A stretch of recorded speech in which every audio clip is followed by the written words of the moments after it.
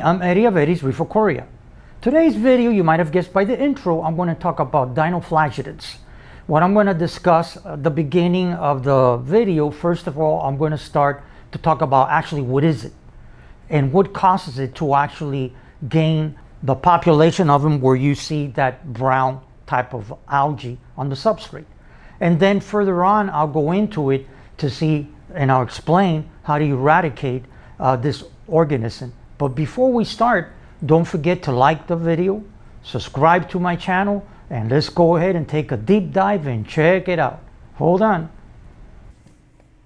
Okay, so here we are in front of the tank. I'm focused at the center lower part of the substrate so you can see what I'm talking about when it comes to dinoflagellates. As you notice, it's like dark brown towards black patches. Now, this is what I found out. I know that I've done a video of this way back, but this would be like a 2.1, I guess, like a update, a little more detail. Okay, first of all, dinoflagellates is a single-celled organism, or in other words, a microorganism with what they call two flagella, occurring in large numbers in marine plankton.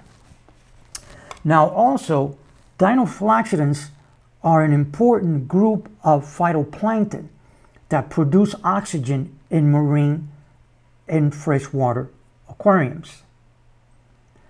Now, they do tend to create toxins.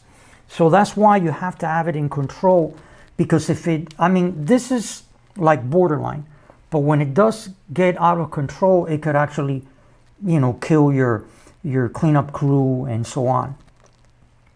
Now, usually all aquariums do have dinoflagellates, but are considered to be dominant, which is why you can see them.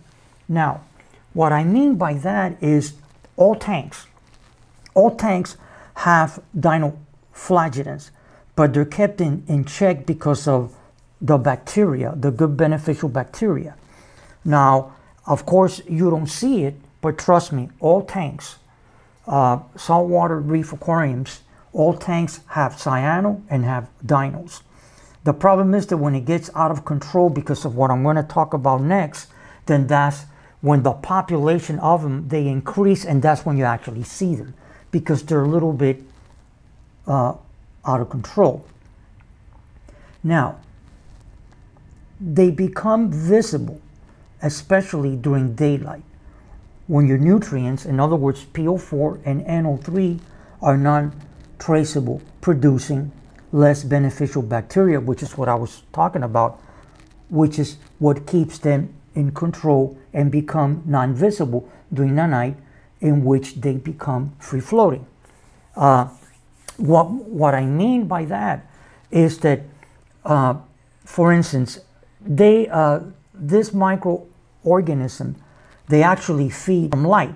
So during the day, when the lights go on, then what happens is that's when you see them more in the substrate.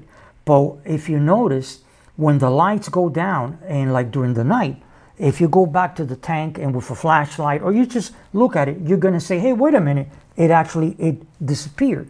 Because at night, during the day, since they feed from light, from the light source, then they populate. But then at night, they become free floating. And that's why you don't see them. They go actually to the water column. Now, that being said, when you have an outbreak like this, then when it comes to lighting, if your lights are controllable, I would say keep them below 50. Like, for instance, this tank, I'm running the XR15 Pro, the 5th generation, but I had it at 65 of total brightness. Well, with this occurring, I went ahead and I brought it down to 45, because actually the blue spectrum that penetrates the water, that actually feeds the corals, the photosynthesis that the corals feed on, this also feeds.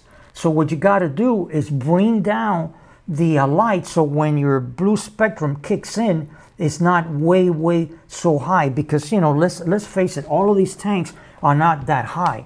They're 24 inches high or 30, and that's about it.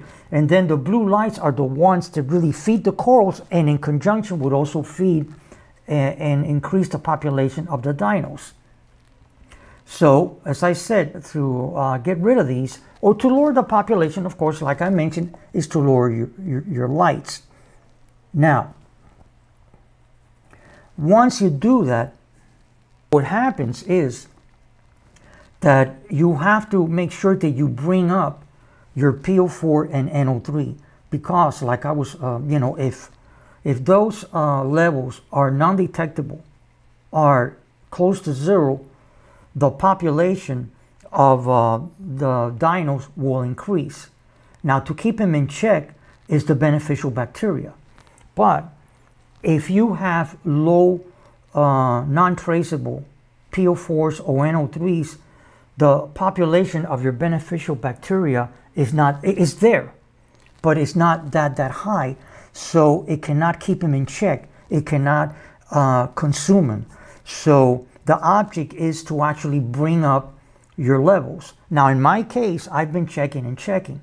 But what I was doing is, because since I had, if you follow me, you'll notice that way back I had an outbreak of aptasia. So I started to lower my nutrients because of the amount of aptasias that I had. And then I was feeding my fish every other day.